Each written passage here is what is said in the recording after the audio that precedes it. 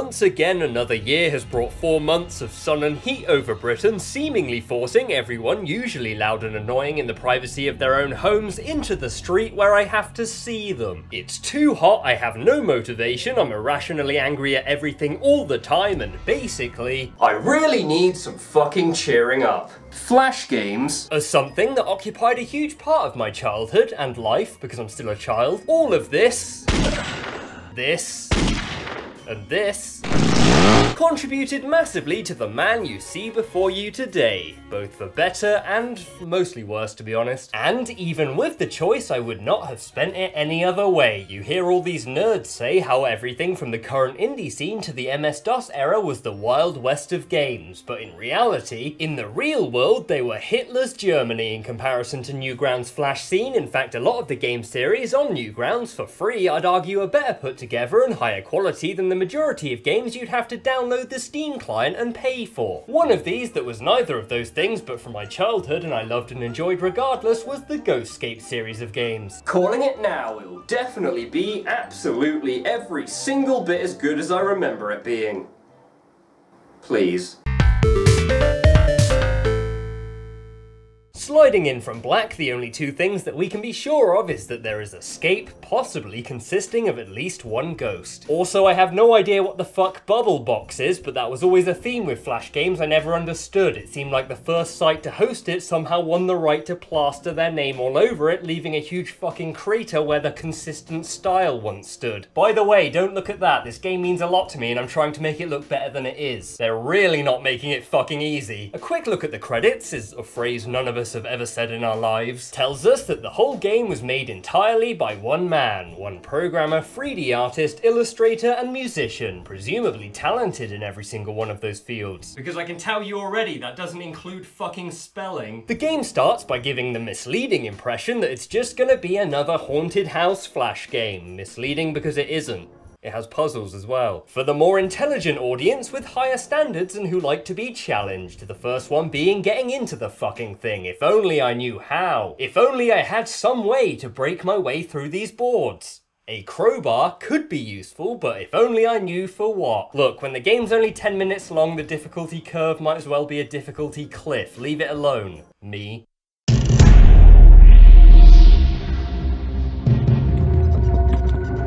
Alright, hear me out, let me explain. Don't leave. I'd argue, granted against everyone, that this looks really good. The combination of the pre-rendered backgrounds, animated foreground, and everything in between makes the game look kind of timeless, and nowadays this is a style of its own. That's unlike the majority of Flash games that have that samey Flash vector look as a result of the engine they were developed in and not because it contributes anything, so it's both good and unique. Shut up. Because I'd also say that it stands up really well today, and although it's not as scary as it used to be, the muddiness and lighting of the backgrounds gives it a really nice atmosphere to house the scares in, even if they do lay it on a bit thick in some places. Don't do this. Like I tried desperately not to say, gameplay-wise, it's a haunted house game. You're given a list of objectives and you're not coming out until you've done everything. Although saying everything is misleading, you're basically just photographing ghosts, because that doesn't require any form of interaction, although I'm not sure what the fuck a photograph of a moving chair is gonna prove. You navigate the house, collecting diary pages that uncover the story of the house and the puzzles that will ultimately help you to escape. It's obvious straight away that an unreasonable amount of effort was put into the whole thing, like for example each page of the diary is entirely handwritten on paper.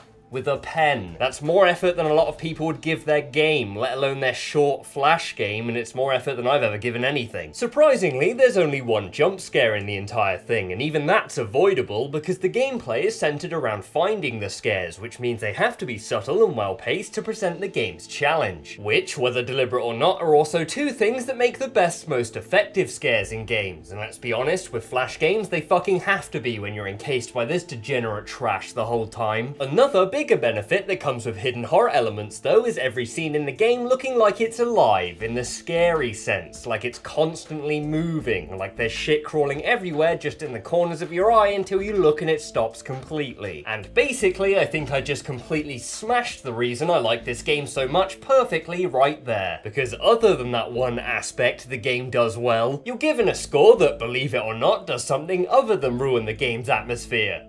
I'm lying, but to be fair, it does a really good job at that. It's not counted anywhere or towards anything, although that could just be because of how old it is, but there definitely was at some point, because if you stretch the aspect ratio out wider than it should be when it's embedded. The story, despite being barely one, is told instantly and then concludes by being told again. It doesn't even conclude, that was just it, there, being told again. The goal you're working towards isn't clear, it just sort of happens when you run out of things to click on and closes a lot like my teen years with a satanic ritual and an underperforming grade card. Haha. Until the following Halloween, Psionic Games followed up with Ghostscape 2 The Cabin, improving and adding on what the previous game established with features like the ability to type in your name for the game to refer to you personally, making you feel like you're actually there and immersing you in the entire experience. That's if you actually choose your name. Surprisingly, Fuckhead didn't have quite the same effect. You're also equipped with a notepad you can write to, allowing you to record things like codes to locks, which yeah, also helps with the immersion because you're not having to leave the game for anything, but also again, that's only if you choose to use it correctly. The style settled on was this whole colour splash situation, with the game being entirely black and white except for the colour red. The scariest colour. It's rare enough though that it's pulled off really well and doesn't get too annoying, plus the black and white and film scratch effect is a really good idea to convey the game being a prequel. Except for the small fact that it fucking isn't one. It reminds me a lot of Iceberg Interactive's atmospheric horror adventure game, specifically The Lost Crown. Suspiciously The Lost Crown, actually. Which is making me start to think that maybe this wasn't the beacon of originality on Newgrounds I thought it was, but I've already started the fucking video now. Thankfully though, we've still got our nice pre-rendered backgrounds, even if some are just photographs. That's a cop-out. And because of the game's setting being the deep woods, the each scene feeling alive effect I mentioned previously is essentially doubled with the addition of things moving around in the tree line watching you. 12-year-old me was a big fan of that, especially at 1 AM when I couldn't sleep. This carries across to the gameplay equally as well, and in the form of the game's only character being this old caretaker who I don't like looking at because I'm scared he's gonna move. Is that weird? That's not weird, that's definitely a bit weird. He gives you a list of random objects you have to wander about finding on his land, which is weird and pointless. Sure, your character mentions that, but that doesn't count. Admitting something is bad doesn't make it good. Believe me, I try every video. And don't expect it to make sense in the end either. Spoilers, by the way, we're jumping 4 minutes into the future. I'm sure you all give a fuck. The reasoning was that we almost died, apparently, had we not retrieved his skull's hat and wine. Even I cannot think of a single way to defend that. The puzzles are improved and expanded on with both the metal detection mechanic for finding ancient obsidian spheres. Obsidian is not metal, how the fuck does that work? It doesn't. And the digging feature, which impressively is probably the most accurate portrayal of digging in a video game in that it's both boring and pointless. Upon digging and metal detecting enough though, you can turn into the cabin where the game closes with the old man granting you your one and only wish to take his photo, except I never asked for that once.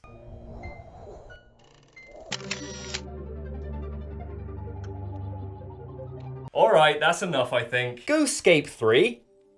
Which, despite the name, look, and blind assumption I made 3 years ago, isn't a 3D remake of the first game, but the third game. It's also not playable anywhere online anymore, thanks to Unity discontinuing support for their web player on modern browsers. Wow, digital online only, future of gaming, am I right? What did that last? 1 year before disappearing forever? Luckily though, the developer remastered the game with updated lighting, textures, and a couple of extra features, and made it available to download on itch.io, although it was always available on Android, but everything's always available on Android, it's just whether I want to stoop that low. Not only was the technology more than there for a fully 3D in-browser game by 2015, but what the series has been so far and what it's done well would benefit most from being entirely 3D, and that is exactly what happened. The game returns to the style of the first, being set entirely within a single house, and speaking of house, because of the animated movements and camera angles in a small 3D space, it gives me serious House of the Dead vibes. Especially when you snap your neck spinning round, see a ghost, and have to sprint through the menus to get your camera out in time to capture it. But because this game, unlike House of the Dead, uses horror mechanics in an attempt to be scary, which is a really nice way of putting it, it results in the weirdest fucking hybrid of a horror game with a horror theme I've ever played. Imagine Castlevania having jump scares, or the reverse of that, Silent Hill 3's Haunted Mansion ride.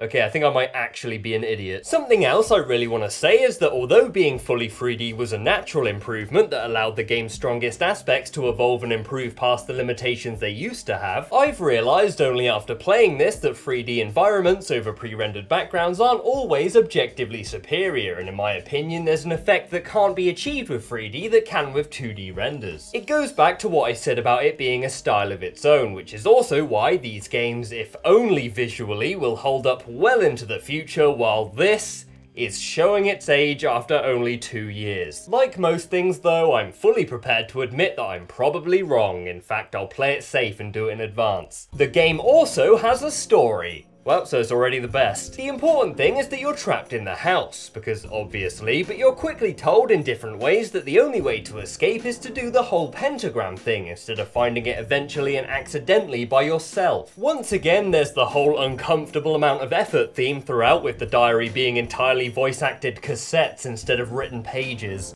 I wish I'd never come to this place. Something's not right here, not real.